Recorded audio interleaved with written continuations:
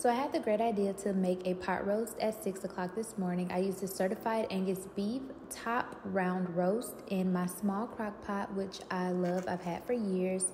I did wash the meat, but I did not have a clip of that.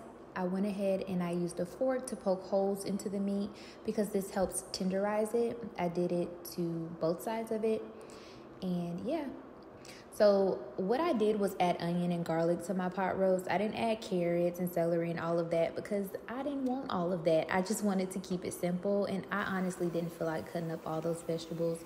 So here's my roast. I let it sear on both sides, which is very important. I start my broth. So that's just like chicken bone broth, some garlic, some allspice, ground paprika, and some sea salt. This is just seasoning up the broth, getting it nice and ready. I take my roast, I put it into the crock pot, and I also put garlic cloves into the crevices of the roast as well. I use this steak seasoning and also this smoked paprika and garlic blend seasoning.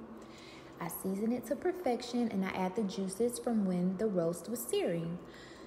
So yeah, make sure it's in there all good. White vinegar is definitely the key to tender roast. So I add about a capful of white vinegar to my roast. And then I go ahead and add some of this Kinder seasoning, the brown sugar one. Very flavorful, and I like it on a lot of dishes. Then I go ahead and cover up my roast and I let it cook. And y'all, it was so delicious. Very good. I definitely recommend it. Quick and easy. One pot meal.